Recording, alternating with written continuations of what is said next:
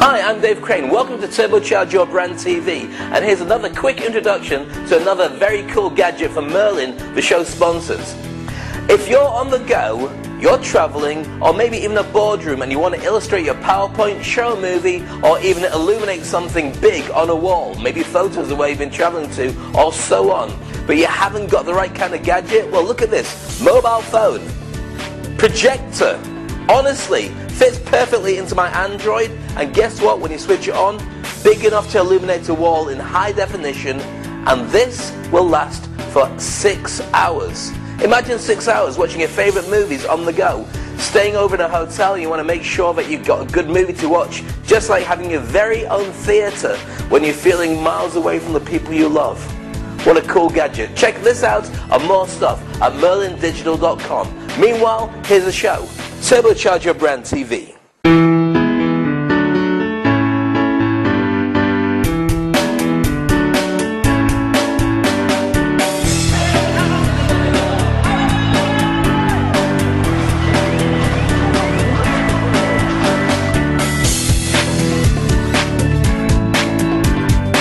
Welcome back to Turbocharge Your Brand. I'm Dave Crane, and here I am outside at the Dubai Rugby Sevens. I want to do a special event based Turbocharge Your Brand, because for every company at some point you have to do public events, whether it's for your staff, it's for your clients, or for your sponsors, or maybe it's just something that you want to come along to and help make happen.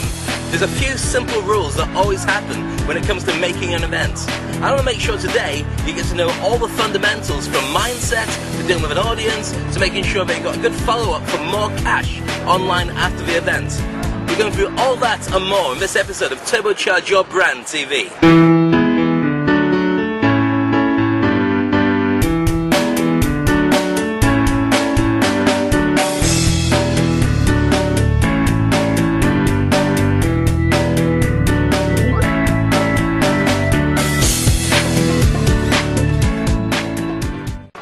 So welcome back to Turbocharge Your Brand TV. What I want to discuss just now is your inner mind thought when it comes to working an event like this. If you're the MC or you're organising a team to work with the audience, the most important thing is to know that when you're going to be talking to an audience, whatever comes out, they will appreciate. So many people have the natural fear of speaking in public, and I can understand it. When it's put down to its very basic form, more people are scared of speaking in public than dying. So if you can imagine going along to a funeral, on paper, more people would prefer to be in the box than talking about the person who's in the box. So how do you deal with it? How do you overcome all the fears that come with people about public speaking? Well, it's very simple. As I mentioned before, nobody knows what you're going to say, whether it's right or wrong, but you. So you can't actually do anything wrong. If you've got a script prepared, you know the basic things that you want to say, then that's cool as well. But one thing to always practice is just say the things over and over in your head. And the idea is, whatever's happening with the microphone or the audience, the idea is to get whatever's going in your head, in your normal conversations, to your audience, irrelevant of the microphone or any interference or amplification. That's it. So the end result is, if you're a good performer and good at public speaking, you should be able to talk in a normal conversation to somebody and do the same thing in a normal conversation to an audience. Now, when you want to get an audience to rise up and do more stuff with you, very simply, you just have to raise the volume of a sense of urgency, or maybe even smile a little bit more. And when you smile, trust me, it comes out on the microphone as well. Here we are at the Dubai Rugby Sevens, and we're going to have a lot of fun now finding out what goes on with an audience. We're going to work in the YMCA. Watch this, it's going to be a lot of mad stuff.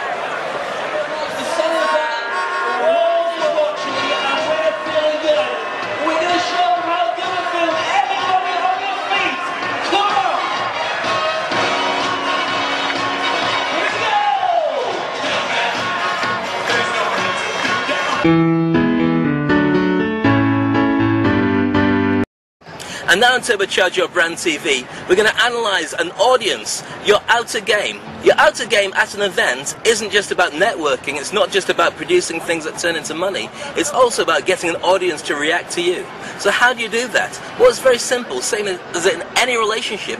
You train them, or they will train you. Now the good thing is, if an audience is at an event, they want to be at that event. They're already expecting certain things to happen. And from your point of view, what you have to do is make sure that you deliver on all the levels that you want. So what does that mean when it comes to actually practically working with an audience? There's certain things you need. You need instant feedback from them. They need to be able to cheer, they need to be able to clap, they need to be able to sigh, and they need to be able to feel that they're with you. Right to my left, ready on the count of three, up here, 1, 2, 3, go! All around, kidding it, all around, the world is watching. So the right through, let's go to everyone stands on the way. All the folks there, wow, get all the way going. Fantastic, keep it running all the way. As it goes round even further, we'll keep going all the way to the last stand. We're on the stand. It gets to you guys a bit chippy as well. So how do you do that? Be honest. Tell them from the very beginning that you're looking forward to working with them, but it all comes down to them. The more they give to you, the more that you will give back to them. Set in certain rules, have games, competitions, make it feel interactive. The more interactive it is, the more they'll want to participate, but make sure the rewards are all pretty good. And now it's time for the big interview on Turbocharge Your Brand TV. I was very fortunate to catch up with David Bullock. Now David Bullock, you might not know the name, but he wrote a book all about the President Barack Obama campaign to get into power. And from the very beginning, he looked at the stats. He looked at the amount of work that was done by Barack Obama online, the amount of work that was done offline, and also the interactivity and how he picked up speed when he got to be voted in as the President of the United States and possibly the most powerful person in the world. He's also used those stats and those factors to be able to work with different areas of industry and create success for them. So how could this affect you? Well, it doesn't matter whether you're online or offline, there's always something that this guy can help you with. So I caught up with him and asked, what do you need to know to really turbocharge your brand in 2012? Well, don't forget anything you've done in your past, that's yours. Keep it. Build upon it. A lot of times when people leave from one job market to another, they forget everything. Like they get amnesia, like, oh, I don't do that anymore. But you did do that, and that taught you something. Build upon the experiences that you already have. And every time you move to the next position, say, okay, what did I learn there? Okay, here I learned about people. Here I learned about inventory. Here I learned about marketing and sales. Here's where I learned to be able to deal with groups and build teams. Every position that you've ever had taught you something. Don't forget that something that it taught you. And then moving on from there, once you have that life resume, so to speak, packaging that so that the world will recognize it is up to you. It's a matter of then getting print. I like print more than anything else because if you get print, it's yours. You can print it forever. Look for the highest level of magazine that you can get promoted in or get a story done on you. Show up on television shows, radio shows, get stories written about you. Do whatever you can do to have someone say that you're unique and an expert in your marketplace. Once you have it, whether it's in your primary market or not, once you have it, you can begin the conversation because it's a conversation piece and then segue the people into the offer that you actually want to give them. I mean, case in point for me, we wrote a book about politics, business, and social media at the same time, but at the end of the day, I'm a business development consultant. So we can talk about all those things that are remote from the particular core offer, but then you move them back into conversations that you want to be in just by, again, being in the conversation. So, now granted, you don't want to write a book on bubble blowing 101. That may not get you very far in the marketplace unless you have a very good technical spin on it. But whatever it is you're good at, do that first, because if you do what you love, that at least sustain you while you're doing the things that help you to survive.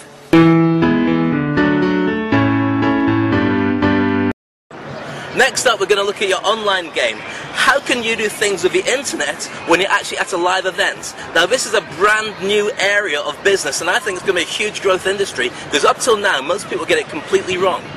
The difference between doing it online is right now, most people think you put an event onto your face page on Facebook, or you do it on LinkedIn. There's much more to it than that. Every single person that you want to be interested in an event, you can get them pre-event, you can get them involved during the event, and you can get them involved post-event. Let me put this in perspective. If you know a large amount of the people who are going to be interested in going to your event, you can probably get the mailing list or get all the different types of clients, or even think in terms of going to the jungle. You know the watering holes where all the animals go to drink? There are watering holes for every industry and for every type of business. Find out where they are. It might be a magazine, it might be a TV show, it could be a radio show, it might even be a club that meets once a month. Find out about the watering holes and make contact with those people. It's very easy to do that online. Getting a mailing list or through advertising on Facebook, which is very cheap, get them to be interested in your brand. So once you've got that and you're driving people to an event, get them to like it or say that they're going to attend. Why is it of any interest at all? Well, let me tell you first of all, a third of them who say they're going to come will actually turn up. Only a third. Once you know that, you don't have to worry so much about the event at all, and you can concentrate on the people who do turn up. When you've got your sponsorship for your event, all you have to do is cover your costs. Never make it so it's essential you make money from the event for you to break even, because you never know what's going to happen. There could be a power cut, there could be a royal family member that passes away, there could be a national holiday, or you never know, the hotel where you've chosen suddenly might get swept away in a flood. You don't know any of that stuff, and make sure that your sponsorship covers every single part of it, and bring them in from the very beginning and get them involved in flyers, any part of advertising, and use that as a collateral for what they're going to be paying for. So you've got your people interested. Supposing you're doing an event about rugby like this event here, or maybe you're doing it about some sporting events, or maybe even pop music, or something to do with the industry. Give them lots of information building up to it, getting their interest, but only enough so they want to turn up. That's what you do with your pre-event. So what about during the event? How can you really use an online game so it's fascinating and gets the most out of people at your event? Well, very simple. All you have to do is this. Thank you very much. Well, I hope you've all been busy, furiously tapping away on your phones to get your chance now to win 500 dirhams to spend at the Crown Plaza Hotel. We asked the question earlier, which country has more rugby trophies than any other one? You said A, Luxembourg, B, Belgium, or C, England. And the correct answer was England. Was surprised. The winner was Trevor Dollar. Well done, Trevor. And now the chance for everybody else to win as we put up the next question with $500 to enjoy at the Belgian Bay Cafe. That's what you should run during your event. So the next stage is afterwards. Now most people end up, after the event, letting people go home. Thank you very much, here you go, souvenir t-shirt, bag of goodies, done. But then you've got a whole year until the event comes around again. This is the magic bit that most people miss out on. This is actually the golden goose. When you run an event properly, you should continue the engagement after the event.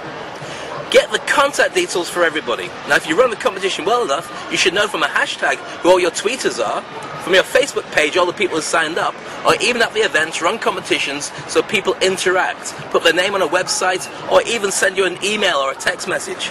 Once you've got those people, give them more of what they want.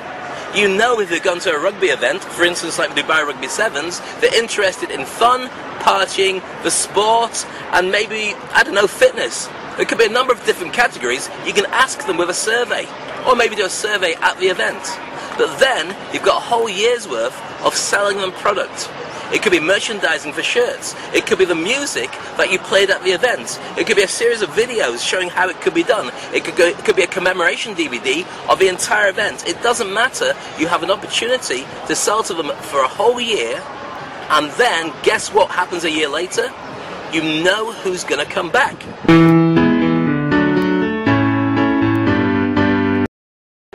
And now, on Turbocharge Your Brand TV, we're going to look at a case study of somebody who's a super successful megastar, not in rugby, in the world of golf. Tiger Woods got into golf from the age of 6 months. That's when his dad used to play putting in the garage, and little baby Tiger would hold on to his tiny putt and just watch what was going on. Now the key to success, to being a child prodigy, is not because you're a genius at what you do. That's a fallacy about it. In fact, what it means is all you have to do is 10,000 hours of purposeful practice. Those 10,000 hours are not about doing the same thing over and over again. It's doing it and pushing yourself each time. Most of the time, possibly 70% of the time, getting it wrong, but your level of standard goes higher and higher compared to everybody else who's not pushing themselves. And before you know it, at a very early age, you can become the very best in the world. In the world of golf, there's one guy who stands out more than anybody else as the most successful, the most popular, and in many ways the most controversial star of all time. In my opinion, he changed the whole world of golf just by being the person that he is. So let's take a look at Tiger Woods. You don't really instill anything into a child. You encourage the development of it. But I would do all kinds of things to mess him up. Just as he's beginning to swing, I'd drop my whole bag of clubs. And he would stop. They would look at me and grit his teeth. And then he would strike it and turn around and look at me. And never say a word, but that look said, now take that. It's a tiger, and I promise you that you'll never meet another person as mentally tough as you in your entire life. And he hasn't, and he never will.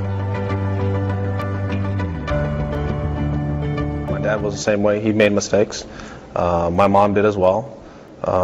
We've all had troubles, and we've all had successes. And you can't go through life without having mistakes. And you know, the whole idea, that's one of the reasons my father was just so adamant, so ardent about